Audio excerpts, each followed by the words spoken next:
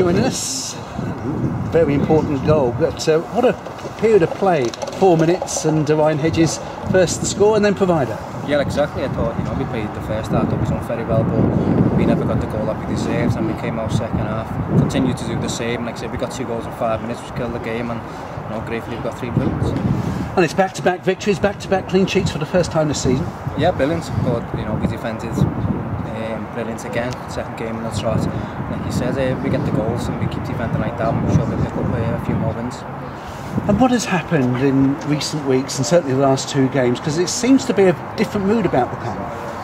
It's just confidence, we've been playing well in certain games and not been getting the results. The lads kept the confidence up, and it showed in the last, let's say, 3 out of the last 4 games. I thought we've done well against Bradford, but unlucky not to get the results. So I say the last 4 games, the confidence is starting to pick up a lot more. Like I said, it really showed in the last 2 games. The story that was in the press about the divisions in the camp, that then led to an excellent performance and result at Chesterfield.